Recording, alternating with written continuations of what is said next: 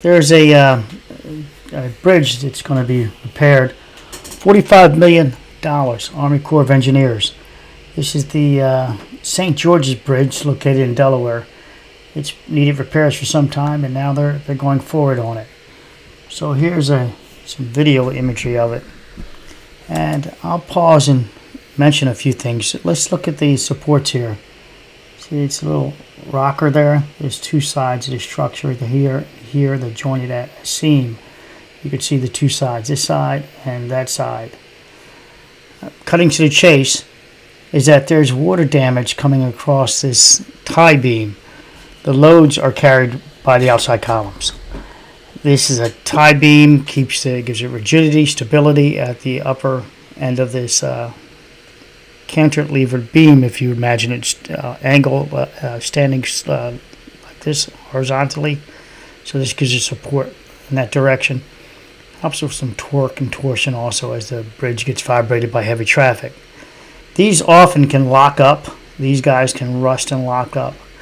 I'm not saying these are rusted locked up. I didn't really go dive deep in them. I was looking at the repair sections that they were calling out, and if they were addressing the paint damage here. I did not see it written on there. Let us look at it now. So let's take a little peek over there. And as we're peeking, you can see how it's drawn out, the repair size, 1 by 1, 1 foot by 1 foot. Pretty easy to understand there. As you look down here, you see again, this is the water damage from a section. Water damage from the midsection. So this bridge appears to have it comes to the midsection, not ground left and right where the drains are, but appears to have drainage coming down the middle. And this is causing the efflorescence and swelling of the rebar by penetration through the concrete. Looking right here, we'll get closer to it as we come up.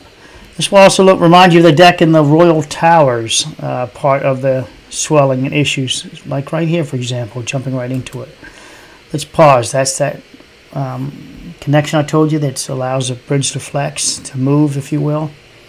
This looks like a repair, right? At one time this was a repair. You can see the different colorations. You can see this spalled concrete that presents it look like it's impressed in, but in reality it's concrete that's flaked off, if you will. You can see the mapping showing right back through the repair. So they didn't go deep enough. They didn't do it secure enough to stop this mapping. And over here we have a significant looking shear fracture coming down, like it's overloading and shear fracturing on this outside of this column. Internally, this tie beam is able to resist the pressure of the outward force. And that would be, imagine this sitting in some sand and you're pushing this down. It pushes out this way and that way. Well, over here, the loads are, hey, they get to be taken up in part of this tie beam, the pressure, if you will. Over here, it's stirrups, total stirrups only, and not this counter pressure, if you will. And over here, there is no counter pressure. There's just stirrups wrapping it. So it looks like we have some strain here that's able to fracture or stress these stirrups out. I don't see water damage there. A lot of efflorescence, and it's continuous. It's on each one of these, continuing in the same issue. So when they rebuild this, will they address this that's doomed to happen again? Doomed meaning it will happen again. You see it also coming this way at the top surface of this, where it's not backed by this tie beam. The intention of tie beam I already mentioned. So it's going to happen again. So they're putting $45 million into this, and unless they resolve this transfer of this load into the top of this column, then this will happen again. All right. What can be causing it? Well, the bridge does vibrate and shake a lot, and it's anchored at these points here, at where the anchors are. The anchors then transfer however deep their anchor's loading is into the concrete, and that pressure and rocking back and forth happens here, if not shearing and so you would take apart this bolt, you would look at it and see how much of a shear, how much deterioration took place to prove or disprove what I'm stating to you.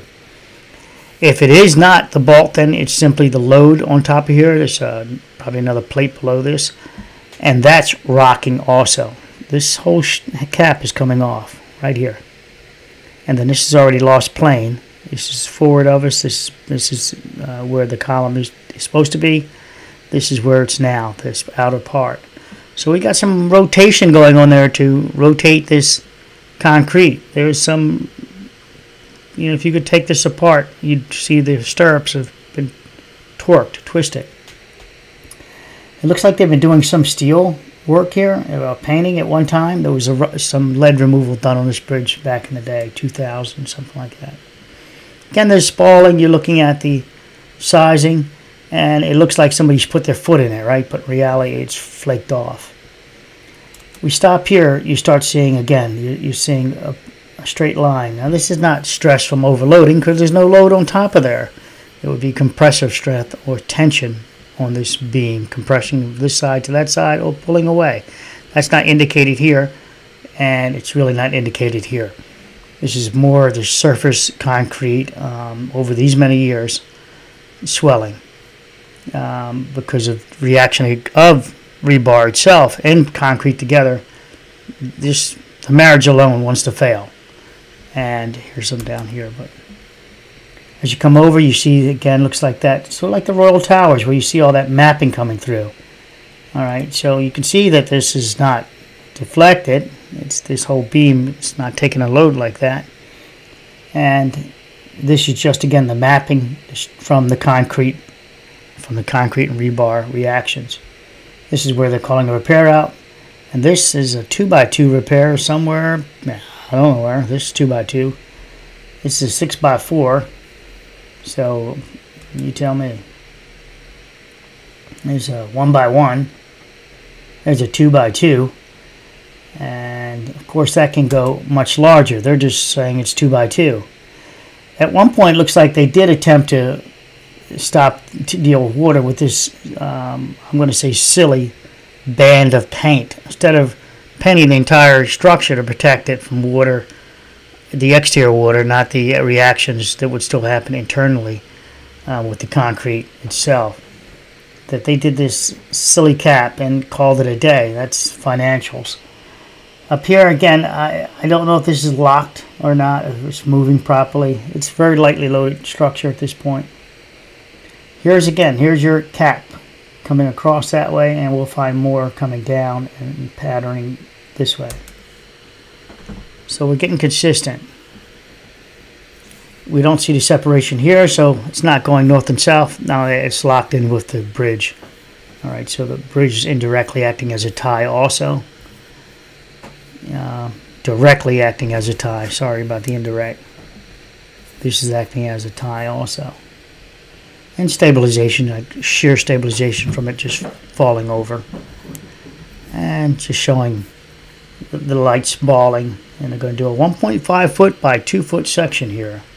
Alright, and they're right at the bottom of where the reinforcement would be. So you tell me how that's going to work out, where instead of taking it all the way down, they're going to come right about where the bottom of the reinforcement's probably located, and that's the cover. So they're going to create issues without totally encapsulating this with, say, a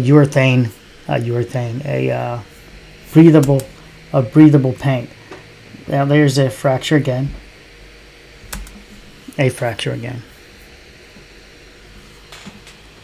Excuse me. So you can see the old steel, the rusting that took place, and how it spalls it off. Spalls it off in a cone or 45-degree shape. As you can see what's next to come off. Oh, wait a minute. This concrete doesn't look like this concrete. Oh, so this was a repair somebody paid for at one time, and below and covering over and tapering off to this area here, they covered over what appears to be rusted steel, or ironically, of all things, that they cleaned this steel off, and now this steel is looking so great. Or it's just right on the outside of their last measurement. It might have been over here, but they tapered off over here with this concrete. So this was exposed. They saw this and they didn't cover it. So the craftsmanship, you can see that this new repair goes right down to where this was exposed. and over to here. In fact, it goes over, and this is what you're getting, some capping of some rusted rebar without treating it correctly. Devil's advocate, that they just happened to stop right here. This was covered with this concrete here. They didn't see the spalled concrete, this rebar that was damaged, and they covered over it. I would need to see this a lot closer, but I'm already looking like it's tapered right down to it, so I'd find that pretty difficult not to see at that point, to expose it. So it looks like somebody did some covering of some existing, some damaged rebar. Presents that way, and then it could not. It could be I could just be coincidental, just that close. That's what the texture looks like. There's a chamfer. There's some exposed rebar. It's racing across. Stopping here, you see again, there's that midsection. This is where the water would come through. Same thing, everything's a duplication, one after another, because of the water issues. Right here, here, and over here. See the fracture again? Same thing, duplicating one section after another. There's your drains. There's your two sections of bridge sections meeting on this column. This looks tight here, and at the other intersection, the joint. And then we got this water coming down, and we have efflorescence starting to turn white, so it's continuous salts. And over here also, as you look there, it looks like they did do the painting there, but at the top there's an issue. Now this is 5 foot by 1.5 feet. That's cutting it tight. How do they handle that? All right, that looks weird measurements, doesn't it? Clearly this is where the rebar at the bottom is located, and this is the cover. This needs to come off. But 1.5 feet, so that looks like a cost overrun. Meaning they get to charge more once they expose it. They get to say, let's. You can see that we'd expose that, and you owe us money. There it is, all the way down, all these sections. As you look up, right there, there's the rusted deck. This is where the intent of the water was to run off left and right at the downspouts, but clearly the water is pooling at this place here, making this a gutter, a downspout area. A gutter, this surface wall will be the downspout. Going across this steel, swelling it up over the years of salt water. This bridge gets treated with salt, landing down here, and then you're causing you problems. But this is a clear point of a low point, becomes a downspout. And again, that's not the intent of the structure, to be a downspout here. Why is the water pooling there on each one of these? Well, clearly this bridge has some deflection, and this steel that's directing it that way, or it was built that way, or the covering layer of concrete and asphalt over the years, they pitched it towards the damn middle of that part of the structure by repeated mistake. Right there. Now you can see this one doesn't have a tie. Let's see if I go back down.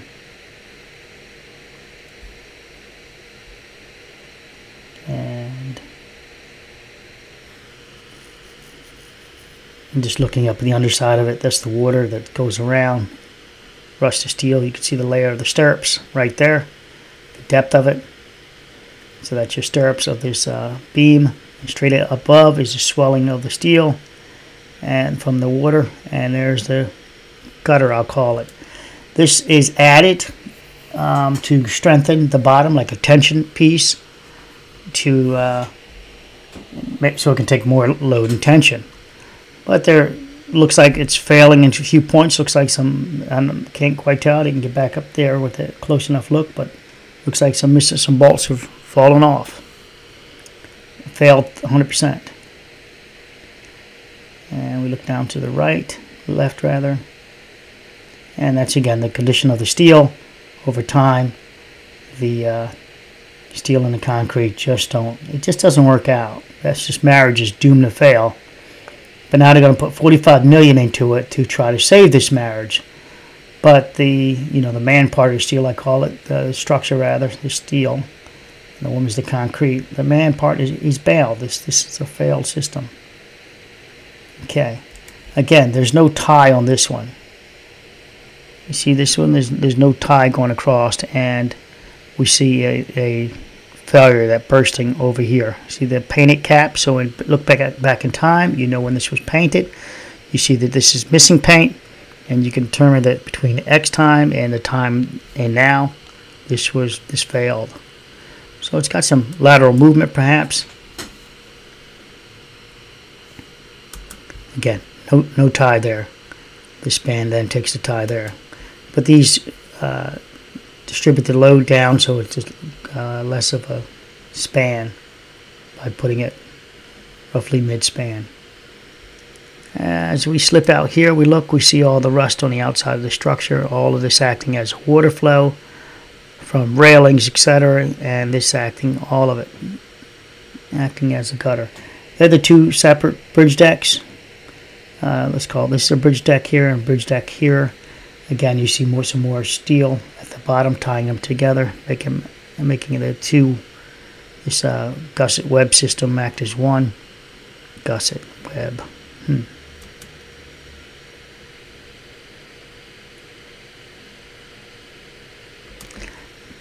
And so you see there's a cantilever part of this bridge. This is for pedestrians or bicyclists.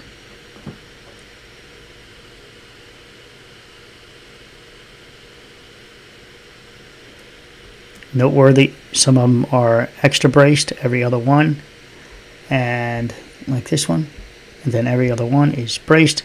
These are not braced, and in fact they tie it it's got a cutout. Not everywhere, like right there.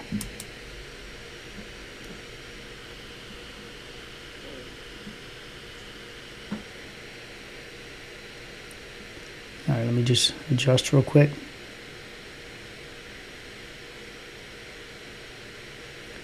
Okay, again, looking at the efflorescence, there's some paint there. But we're back to the column again, that column behavior and the connection with the supports. There's that fracture coming all the way down like that. This fracture is not coincidental. It's not water in it. I mean, now it might be water, but this is based off of this load. And then we have this fracture crossed here. It's probably based off of this anchors they used, the anchors themselves swelling up and creating this new shear plane. It's like doing a wedge in a stone. How you break wedges in a stone. How you break stone? You drill a hole, put a wedge in there, drive something between the wedge. It separates and blows and breaks apart the stone. These are the same thing. The concrete. These are built-in internal wedges. The steel is. In this case, this is an external wedge, if you will. Rots, swells, and expands, and causes this failure, this fracture line. If there was another one here and here, it would have continued over fully. These are no exceptions. The anchor bolts. All right, so they're calling for 3 foot by, I don't know what that is. Oh, 1.5 feet. It's a point decimal. So they're just going to piece this together instead of just saying replace the head. Scab it. Piece it together. This is, you know, not the right idea. It's more troublesome than not. Alright, again, here's your tie. So you see these, you don't think of it as deflection. It's not loading. It's not loading on top of there. It does load back here, but not on these. Again, you can see the duplication. Here's a repair. How it lasted, it shows you that it doesn't last. This has failed already. And let's take a look at it. We'll go about another 3 minutes into the video, not the full video. And I'm just discussing it with you. Again, there's 2 sections of bridges together, and it's got a little gutter system up there. This has got a lot of water that's now eroded the concrete, smoothed it over time. The salt water. Remember, this bridge gets iced, salted, and we can see a little bit of that steel at the top for a moment. But this again is your efflorescence. This is that paint job. That's probably pigeon poo. and some other things. But it looks pretty good. Looking at this fracture real good there, it's not opening, it's tight. Looking at whatever that might be. And there's your swelling again. And there's your beam is rusted out here. It's starting these plates that tie in down here. This one looks like it's rusted out.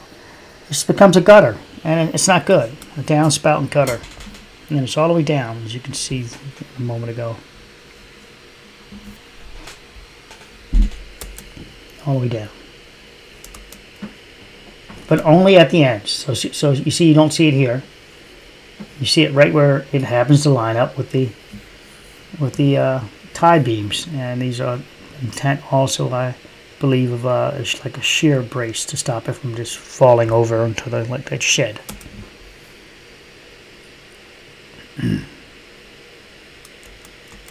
Now we're back to this column again, and there we go. And there's a repair. There's a repair again, right here, and that's the repair. It looks like junk, doesn't it? It's not really jacketing, not really the top-notch job, I can say that much. Now here again, duplication. There's that steel. It's been some of it's cut away like that, and some of it's like this. This is a bridge decking, the B decking. This is what I proposed for that Royal Towers. It would be the same thing, supported out there and like this. I did think about bracing back to the wall. It's just not worth it. The loads are too great. It might cause a rotation into the structure. It wasn't designed to take that torque rotation that we're pushing in. As you can see here, this fracture is all the way down. This is just flaking off, and this is fracturing down. And this was a repair at one point, probably down to there. We have some look down the side of here. Just looking down the side, got your efflorescence. Here's your downspout. Looking back to here, you can see the correct quality of the repair. And did it work? Did it work as intended? Well, you still got this fracture, and they never closed it up with paint, Sikaflex, or anything. They just put it over it, and that was it. It's clearly swelled and fractured and duplicated itself. Just duplicated itself. So why put their money into these repairs like this if the repair will just duplicate itself? It's not resolving the problem. There's the extra. There's the plate, one plate there, and your secondary plate. It looks like right here.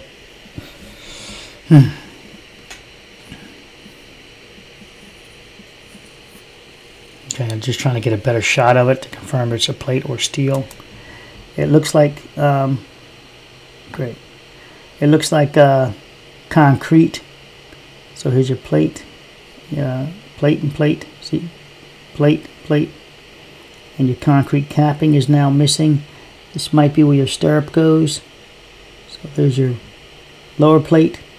There is the roller system. I said they lock up. I can't tell how this one's doing. I didn't bother looking at it. It's different exposure, so I can determine what I was looking at. Then I could see that it was concrete.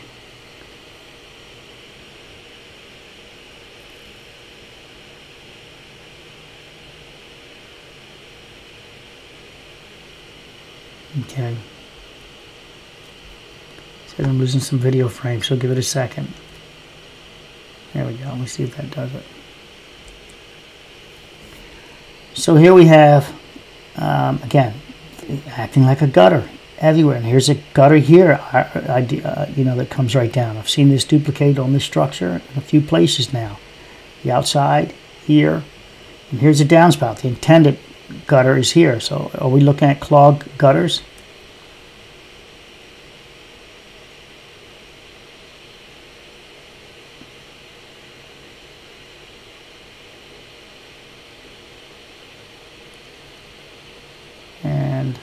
Back here again, you've got mid-span support.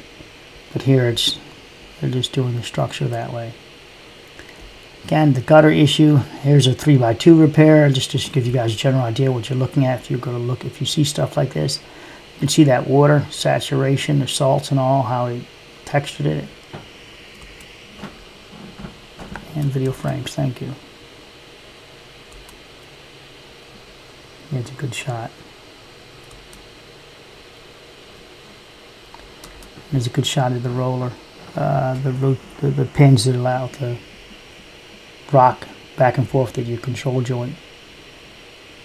So hopefully you can enjoy that. That's about the size of it. Going to end the video. So here's obviously all of this is your water issue. From here over to here, a lot of salts. And take care, guys. Love you. And how do I end this video? There we go. Take care. Bye.